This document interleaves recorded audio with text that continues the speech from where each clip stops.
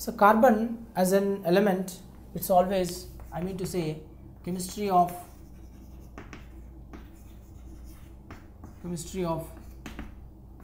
carbon. If we take carbon, it's always tetravalent. It is made up of 4 covalent bonds. To satisfy the tetravalency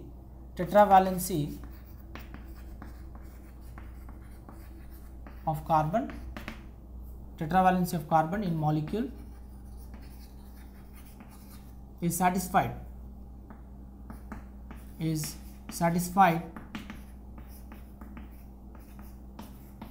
by sharing its valence electrons with the same or different atoms.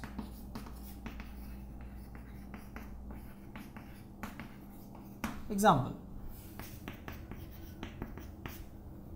if it is sharing with same atoms, carbon, if it is sharing with same atoms, carbon valence electrons, if it is sharing with the same atoms of the other carbon atom, then also it is tetravalence is satisfied. But you find that interlinking takes place. That is, some examples I would like to give you.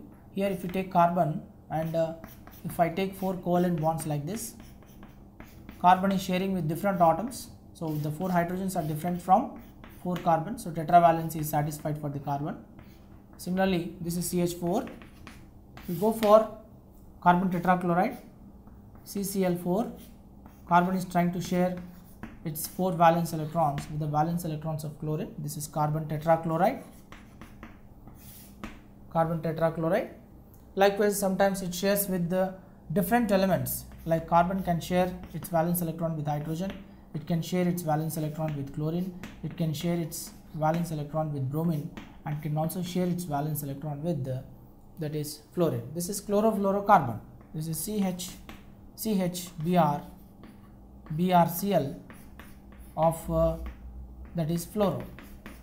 Bromochlorofluoromethane, and so on. Sometimes the carbon, to satisfy its tetravalency, it forms single bonds or double bonds. Formation of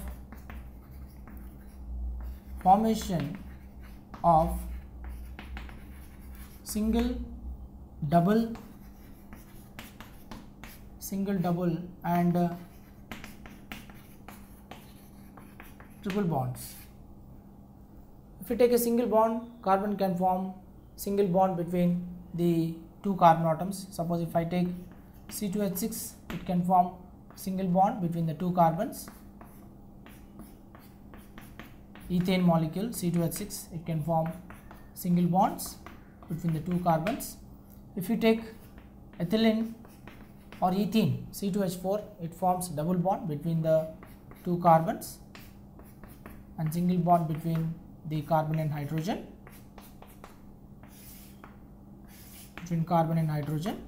And it can also form triple bond.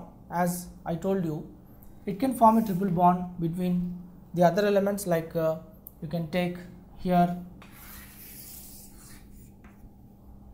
you take HCN. In HCN, between hydrogen and carbon, it can form single bond. Between carbon and nitrogen, it can form a triple bond.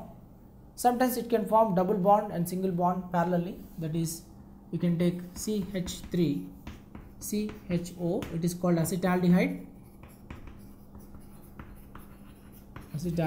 So structure, if you take, with hydrogens it forms single bond, and with carbon and oxygen it forms double bond, and again with hydrogen it forms a double bond. Overall triple bond also can be expected between the 2 carbons, that is acetylene, C2H2. Also you can expect a triple bond between the 2 carbons, single bond between the 2 hydrogens. All these molecules we are discussing as examples just to prove that the carbon is tetravalent in nature. What is interesting is, in every structure of the molecule, whatever you are trying to see here, for example, if you take methane, carbon is tetravalent, you are finding that the carbon is having 4 bonds, 1, 2, 3, 4. You come here, that is carbon tetrachloride. Again here you are finding that the carbon is having 4 covalent bonds, so therefore it is tetravalent in nature. You take any damn structure of the carbon compound, you have 4 bonds surrounding the carbon, proving that the carbon is always tetravalent. You take ethane, if you take individual carbon, 1, 2, 3, 4 bonds. Again the next carbon, if you take 1, 2, 3, 4 bonds. You take ethylene or ethene, again each carbon 1, 2, 3, 4. Again take the adjacent carbon 1, 2, 3, 4, tetravalent. You take any structure, you take the carbon in hydrogen cyanide, again the carbon is having 3 bonds on the right side and 1 single bond on the left side, carbon is tetravalent. You take acetaldehyde, in carbon between 3 hydrogens, tetravalent, carbon and oxygen double bond, carbon and hydrogen single bond. Any structure you take, carbon is tetravalent. So we have confirmed and we have proved that carbon is always tetravalent by looking at all these structures of various compounds of carbon.